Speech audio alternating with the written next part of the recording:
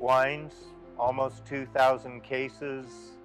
Um, Quite an accomplishment since we have very few student assistants left here at this point. So Brenna Pratt and the other students that were here had to work twice as hard.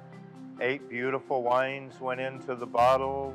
This was about 30% of our annual spring bottling totals. All were perfect, a very long day. We had students from the quarter horse unit, we had students from horticulture. So everybody really pitched in. With the COVID-19 concerns, yes, we're maintaining social distancing. Everybody is wearing a mask. We're very conscious of that, but it really didn't hamper anything. Our consumption numbers are up.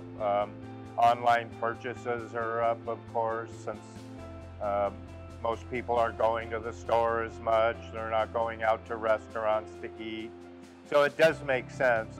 This year we're bottling about 6,000 cases, 28 different wines at all price levels from all over the state of California, which gives our students experience with grapes and different growing climates. Fresno State Winery was the first winery on a university campus in the country. It is at present much larger than any other winery on a university campus. I'm a graduate of the Department of Viticulture and Enology here under Vince Petrucci. Very, very proud of what I'm seeing, more so than normal.